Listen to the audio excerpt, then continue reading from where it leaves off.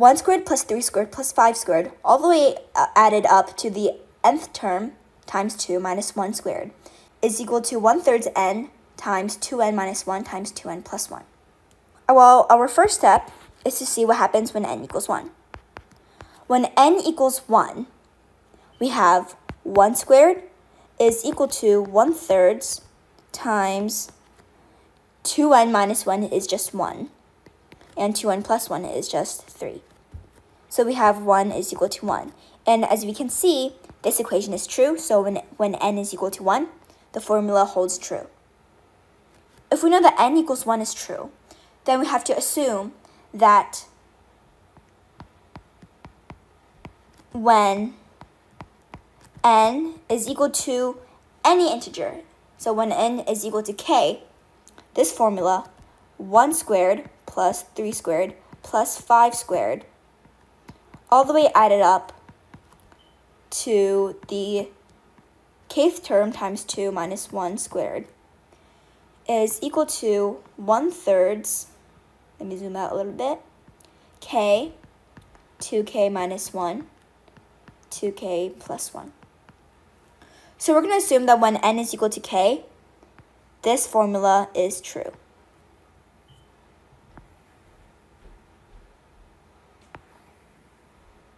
Then our next step in using mathematical induction is to say what happens when n is equal to k plus 1. If when n is equal to k plus 1, and this formula is still true for when n equals k plus 1, then it means that this formula is true for any value of n. So we'll go ahead and let's rewrite this equation writing it in terms of k plus 1. Basically, whenever we see a n, we just replace it with k plus 1. So in this last term, we have 2 times k plus 1 minus 1 squared is equal to 1/3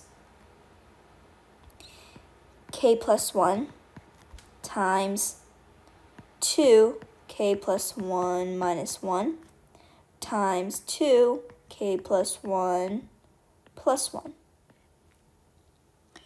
Now let's go ahead and simplify.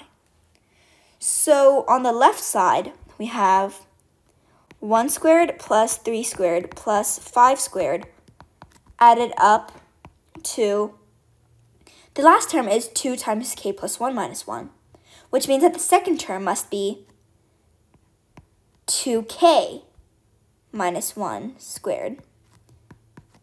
And let's go ahead and still write on the last one.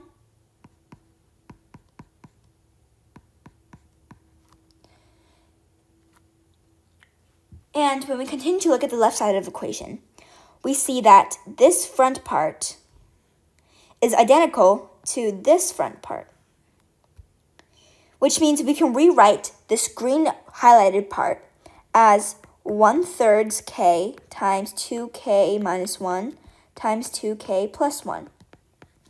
And remember, we're just building off of our assumption for now, plus the last term, which is 2k plus 1 squared is equal to, on the right side, we have 1/3 times k plus 1 times 2k plus 1 times 2k plus 3. And when we continue to look on the left side of the equation, we see all we have to do is just continue to simplify. So we have 2k plus 1, 2k minus 1. Same thing as 4k squared minus 1 squared, which is just 1, times 1/3 k, plus, we can use the perfect square formula for the 2k plus 1. So it's 4k squared plus 4k plus 1. Continue to simplify. We have 4/3 k cubed minus 1/3 k plus 4k squared plus 4k plus 1. And when we continue to simplify, we have 4/3 k cubed plus 4k squared. And we can combine like terms. So we get 11 over 3k plus 1. So the left side of the equation is completely done. We're left with this polynomial. Now what about the right side? We have 1/3 times 2k squared plus 2k plus k plus 1 times the 2k plus 3. And we can continue to use the distributive property. 1/3 is equal to, this middle 2 can just be combined to be 3k. So then it turns into 1/3 times 4k cubed plus 6k squared plus 2k plus 6k squared plus 9k plus 3. We can go ahead and combine some like terms. This gives us 1/3 times 4k cubed plus 12k squared plus 11k plus 3. Now we're going to use the distributive property. We have 4/3 k cubed plus 4k squared plus 11 over 3k plus 1. That was a lot of calculating, so be sure to not make any mistakes. Now when we compare both sides of this equation, we see that they are equal, which means that when we go back to what we started with, which is this red equation over here, it means that it was equal. So the formula holds true when n is equal to k plus 1.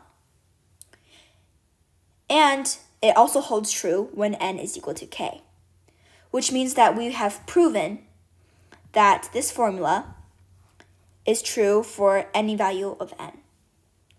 And if we pause the video to think about why this is true, why the mathematical induction works, this is saying, okay, if n is equal to 1, this will hold true. And because we have proved that n is equal to, when n is equal to k plus 1, this is also true, it means that the next term from 1, 2, will also be true. And if 2 is true, its next term, 3, when n is equal to 3, it will also be true. So then when n is equal to 4, 5, 6, all of the following terms for n, this formula will be true. So we've basically just knocked down a line of dominoes, and this line of dominoes will go on forever.